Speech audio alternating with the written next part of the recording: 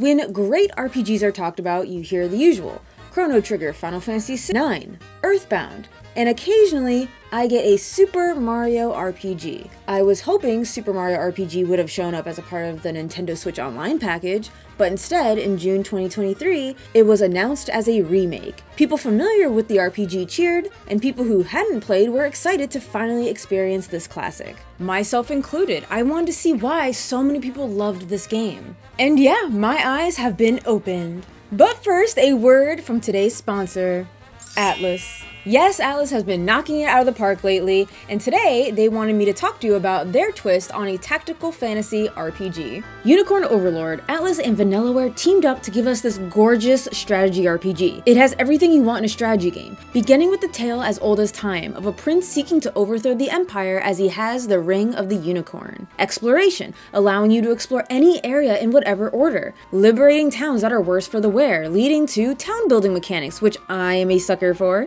Various types of quests earning you new recruits, training your recruits for promotions to reach new heights, building rapport between characters to unlock special scenes and receive stat bonuses, and the music. That's actually what captured my attention first. There's so much greatness here, and you too can experience it. Download and play the demo right now on Nintendo Switch, PlayStation 4, 5, and Xbox Series XS.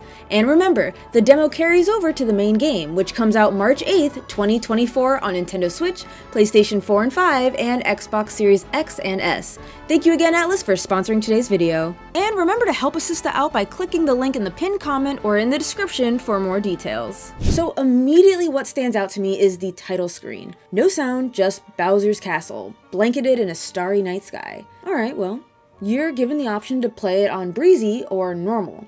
Trust me, play it on normal. The difficulty is borderline non-existent. As we all know, Mario is known for its riveting storytelling, in-depth characters, and unseen plot twists. This first one, you will never see coming. Peach gets kidnapped by Bowser. Shocking, I know.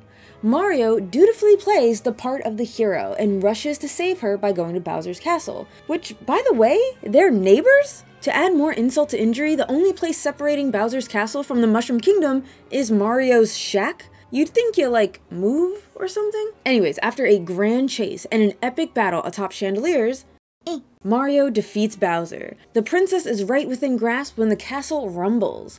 A giant sword pierces the heavens, splitting a rainbow star into 7, and roots itself in Bowser's castle. A flash of white light reveals the true title screen. Bowser's Castle, with a sentient sword at its center, the sky blurred red with stars falling. I did say Mario is known for their unseen plot twists. Mario is flung from the castle and back home, and tasked with finding Princess Peach. But that's not the main objective, as if you watch the demo played out, the thing that happens when you don't press a button on the title screen, you'll see that she's one of your party members. And what a delightful cast we have.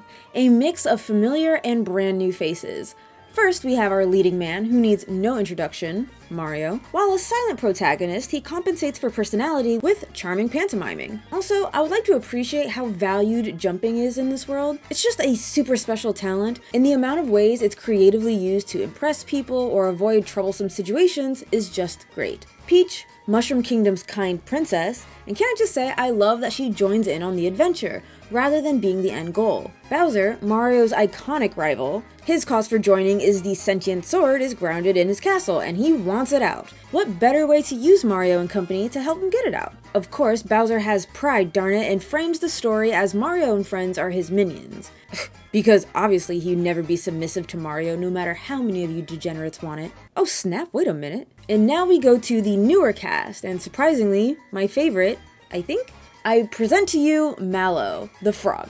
An adorable young frog who is trying to find his place in the world. And the fan favorite, who I was very excited to meet because nobody would shut the heck up about him, Geno. And make no mistake, before y'all come for me, I love Geno. Just Mallow was the star of my favorite scene in the game. Anyways, Geno is a possessed doll who insists on repairing Star Road, which brings us to the true task at hand, collecting all 7 stars to bring back wishes. Hence the original title, Super Mario RPG Legend of the 7 Stars. For better or worse, the gameplay is pretty simple as the story. If you're a turn-based time button press kind of person, look no further than Super Mario RPG.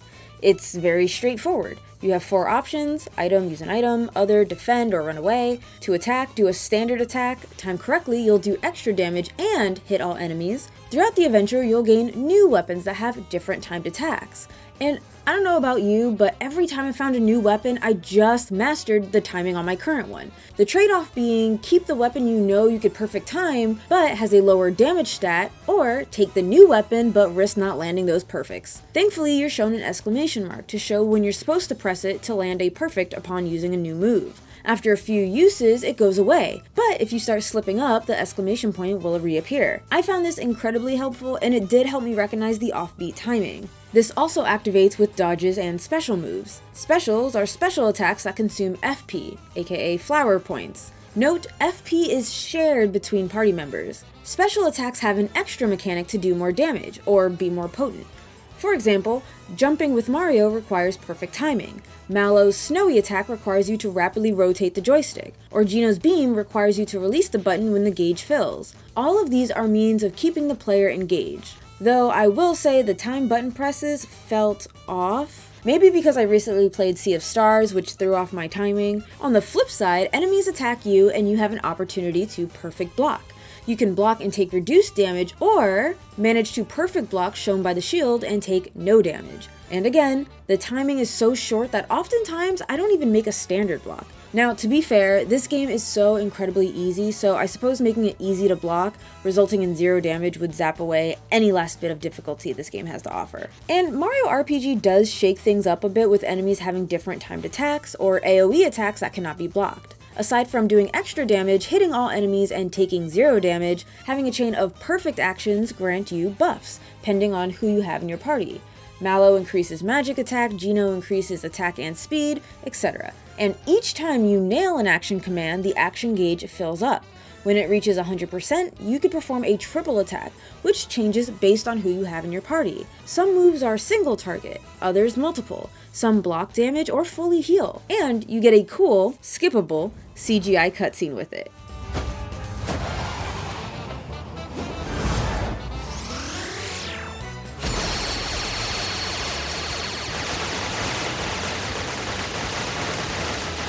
In the event you have party members whose triple attacks you don't want to use, you could switch out party members while in battle, and the game is thoughtful enough to show you the new triple attack based on who you switch with.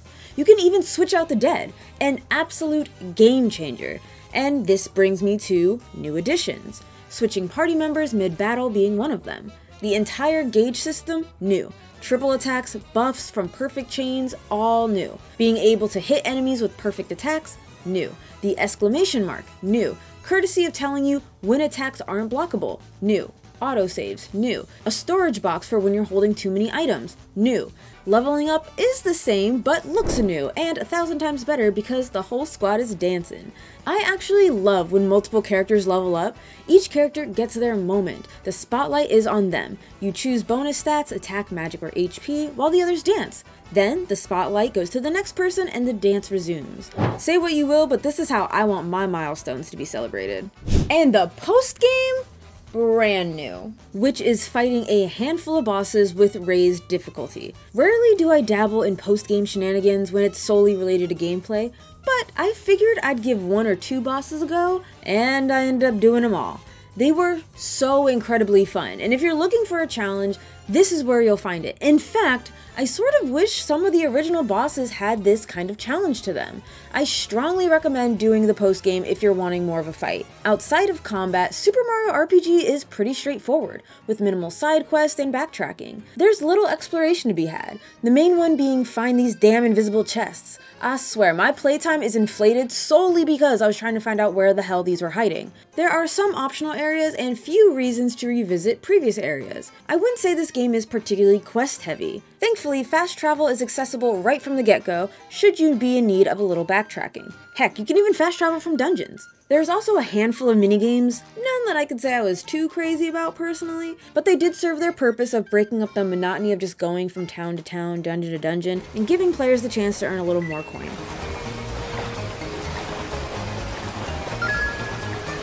Super Mario RPG has been graphically overhauled. brought to the modern era, and what a beautiful, vibrant, loud world. The land of Super Mario RPG is so easy to get lost in, not only because of its energetic color palette, but how it takes familiar layouts and enemies and combs it out into an RPG setting. Toads are the residents of several towns, chimneys are warp pipes, layouts require a lot of platforming, even the overworld map honors the traditional mapping of Mario. I am both charmed and impressed at how smooth the transition was from platformer to RPG. Each town feels incredibly different from the last, each with different problems and people. Dungeons were simplistic but fun, and never overstayed, unless it was the pipe vault. I'm ashamed to say I got lost and stayed way longer than I needed. In addition to a beautiful upgrade, they added a lot of new cutscenes for narrative purposes, and mentioned before, the team attacks. I love Mallow, and the scene where he's shaping up to be an absolute baddie is hilarious. And the 6 team attacks.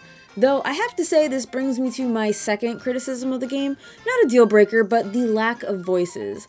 I don't even need voice acting, but the lack of exclamations, crying, grunting, laughter, quips, the air felt so dead within cutscenes, and battling was only filled in by the sound effects of battle. I didn't need Xenoblade 2 levels of enemy lines, but a little would have gone a long way for me. Still, it's the narrative cutscenes that were especially egregious. And even though the lack of voice acting was a disappointment, the music surely was not. Can we please talk about Yoko Shimomura, the composer of Super Mario RPG, Kingdom Hearts, Parasite Eve, Legend of Mana, and many, many more, and how goddamn versatile she is. This woman cannot be stopped. Not in 1996, not in 2023, and surely not in 2024. The Super Mario RPG remake has an incredibly whimsical, happy-go-lucky soundtrack. It's always feel-good and exciting. The music does a great job tonally keeping it bouncy and playful, some even carrying the iconic Mario melody. Check out these tunes.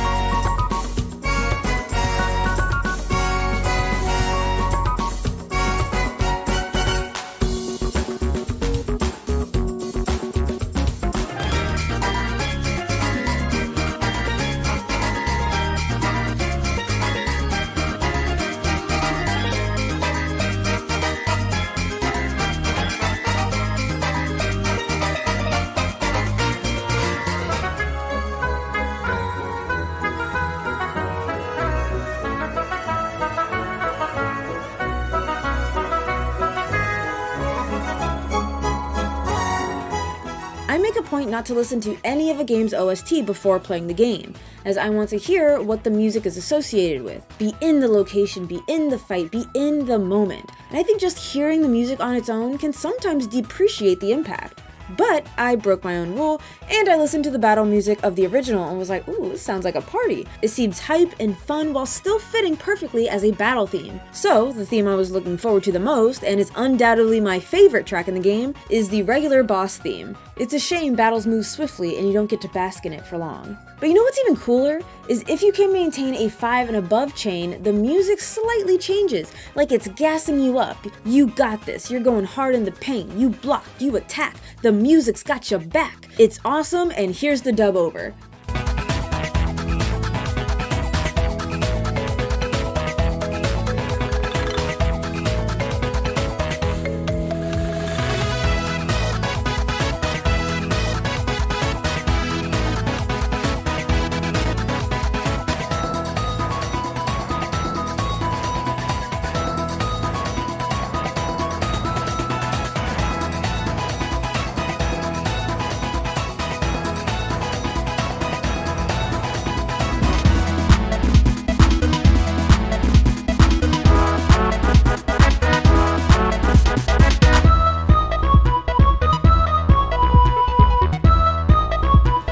I think the only song that might be a tinge better than the battle theme are the weapon battle themes. And in case you're wondering, Boyer was my favorite. He's the loopy-eyed bow, and he uses his own body to shoot arrows. I don't know why, but he just gave me a good laugh. Even his arrow minions were fun to look at.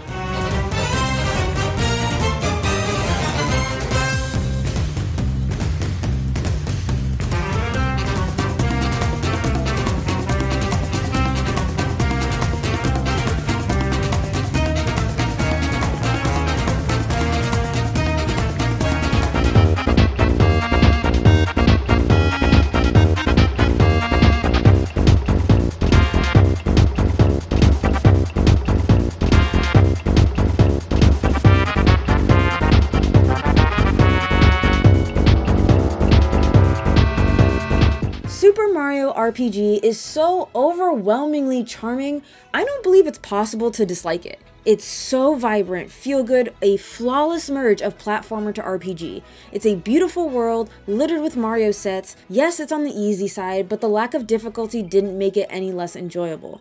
I do think a hard mode should have been available at the start for those who needed a challenge, but overall, Super Mario RPG is fantastic. Sure, it gives off baby first RPG, but it's enjoyable for everyone. Plus, it's short, 10 out of 10 soundtrack, and you don't need to play the original to appreciate this one. Thank you all so much for watching. More videos like this, click these boxes. Be sure to check out my Patreon, cause YouTube ain't paying like they used to. I hope you continue to stick around, hit subscribe, the notification bell. We got a lot more reviews coming and even a list video in the works. Once again, I appreciate ya, and I'll see ya in the next video. Mwah!